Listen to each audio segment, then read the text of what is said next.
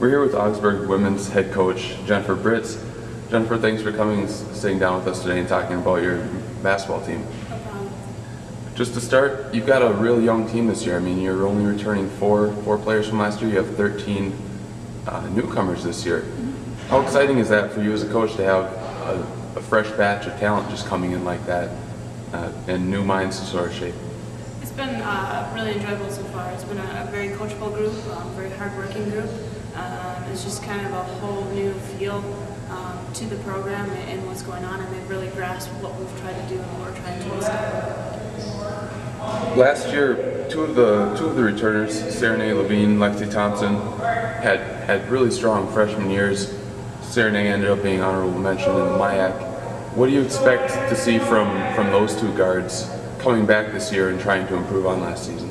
Well, hopefully they continue where they left off. Obviously, hope they can come back and continue to have only progressed from where they were at when they finished the season, because it was a progression for them. It was a learning experience. They were at the ability as freshmen to get a lot of minutes last year. And so this year, expecting for them to pick up on the leadership aspect and really taking control on that end and just only add to their game. Serenay becoming a little bit more of a threat from the outside, just people are going to shut down her drive a little bit or try to attempt to do that. And Lexi to utilize her slashing ability a little bit more. I think we're going to be able to put her in a position that's only going to help her thrive. Right. And then another person you have coming back, Shannon Rennie. She seemed more like one of your shooters last year. Likes to shoot the three ball a little bit. How have you seen her sort of improve and mold her game as she's been with the program? I think it's just a matter of Shannon just getting confidence. It's one thing we've talked about for her freshman year. She came in her freshman year, she had the ability to play behind some kids. So not many people in our conference really knew her or knew of her. And so she has the ability to thrive right away in her freshman year. And then her sophomore year, she was the people everybody was gunning for. She was our primary shooter, so she got bodied and banged quite a bit. And so we just talked about things that we needed to do to improve ability to get to the basket a little bit more, as well as to have the outside game. Last year, you got a lot of rebounding from your guards.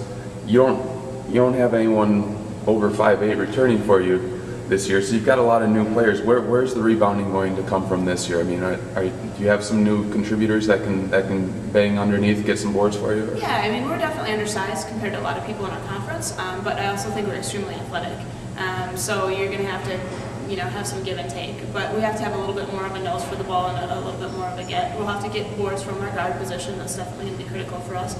But you have Kylie Persing and Brittany DeShaw inside that are going to play some significant minutes. Allison Rudy, Tracy Schronk.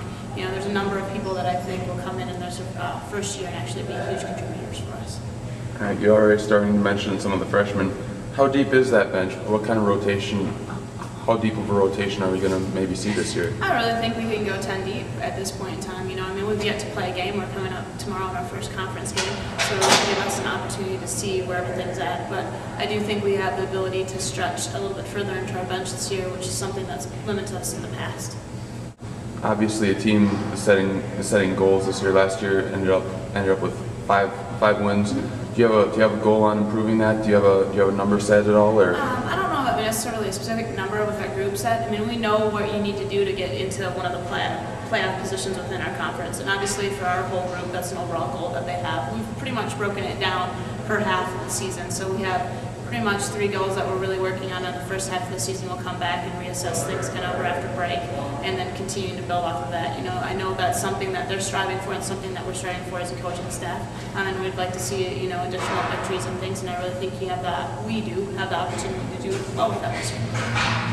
What steps need to be taken this year? What things do you need to see on the court to really measure your success or to have that success that you're looking for in the goals? I really think for us, since we are a young group, we have to see consistent improvement. You want to see progression throughout the year. You don't really want to see us, you want to see us minimize our plateaus. So we might have a little lull there for a little bit, but we want to be able to come back and respond pretty quickly from that.